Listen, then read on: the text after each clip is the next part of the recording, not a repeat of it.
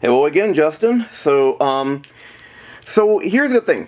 In the 70s, the comic series, the story arc I told you about with Flora Hundul that I thought was only I thought it was 4 issues. It's actually only 3 issues. So that's these. Then then the next Phantom Zone story arc, which I thought was actually 3 or 4 issues, is only 2 issues. That's these. Both of them involve the Phantom Zone. So I thought. Phantom Zone's villain, so I thought I would go into each of them. I'll open them up and show you some of it, but before that, I remembered something here. So, you know, when you buy books, maybe you haven't realized this because a lot of Americans don't, but when you buy books or novels or even comic books, they usually will say, like, let's say, 80 cents American, $1 Canadian.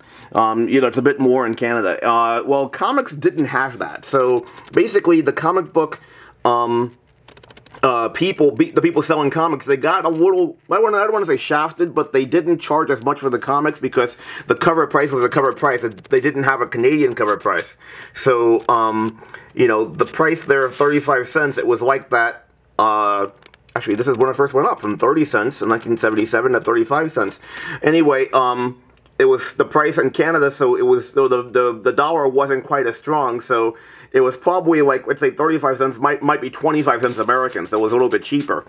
But actually, this was the time, I remember, okay, so at 60 cents, they started actually, when you bought American comics, they were printed in Toronto, and they had the Canadian price.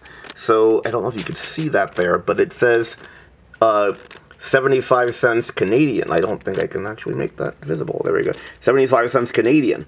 So, that's when it went up quite a bit. I wasn't really fond of that. But anyway, that's nothing to do with the story, so let's go on to the story.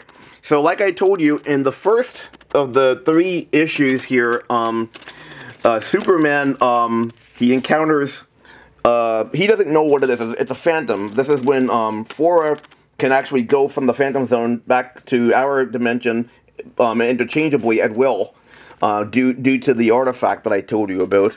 So this is when I was telling you, you know what? I'm gonna have to probably use our camera that can zoom in closer. I just realized I think when I go too close, it's not in focus. So okay. I'm going to get going.